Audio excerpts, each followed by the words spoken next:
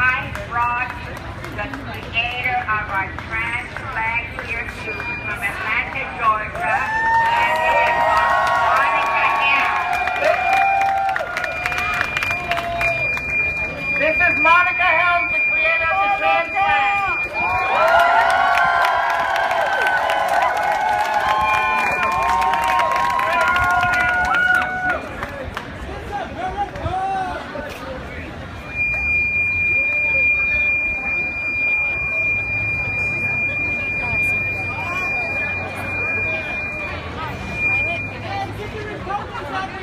Okay, I am so proud to be with you people today.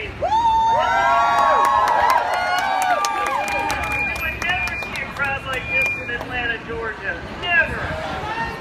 Someday! Looking forward to it tomorrow. There's more trans people here than there are at the LGBT pride in all of Atlanta. And I'm so happy to see some of my best friends here to wish me on. Lisa has become one of my best friends.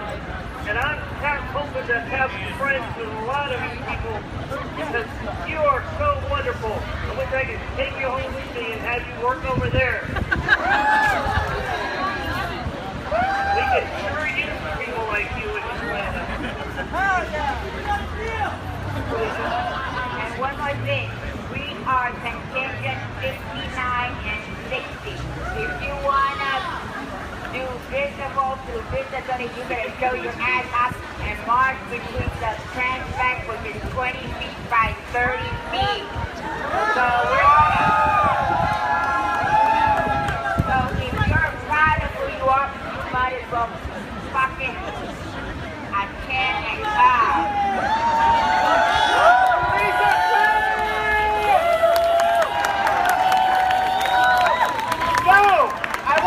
One quick thing, take around and look at yourselves and see what is the possibility to take us to Washington.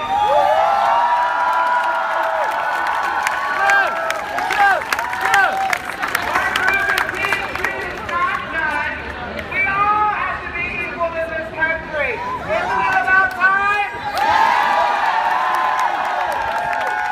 It's about time that we realize our commonalities as trans folks and not look at our differences. It's about time that we stop dying prematurely and we're allowed to live our lives as equal Americans.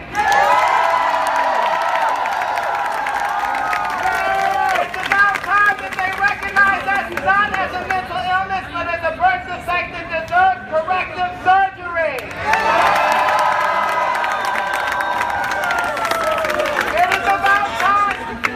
It is about time we don't have to fit into a mold and quote-unquote past to be ourselves.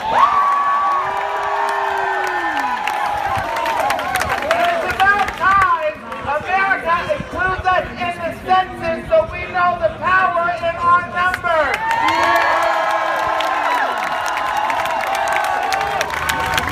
I leave you with one thing before I pass the mic.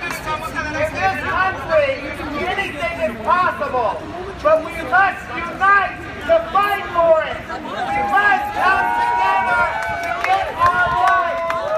Everybody, 38 trans Americans have died this year by the hands of themselves or someone else.